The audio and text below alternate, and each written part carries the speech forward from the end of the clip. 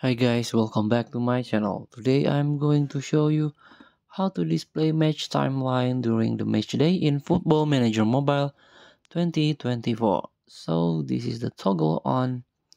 Before we start, I made this video for beginner new into this game. Still confused how you can create your own tactics, how you can build up your formation from shape, defense, attacking until set piece taker. Let's get started. I want to show you the timeline during the match day. So currently I'm managing Manchester United, and in this match day I'm face the or my opponent is Galatasaray. So I wanna show you this. Tap the setting icon here at the top of your screen, this one. Tap, and as you can see, this is the match settings screen. You can turn on the timeline or turn off. So the default is off, but let's turn it on.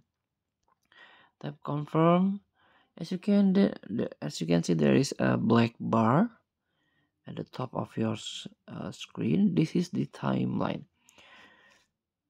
So in this timeline, if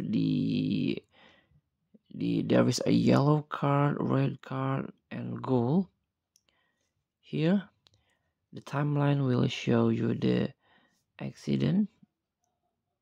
So you can also drag the time.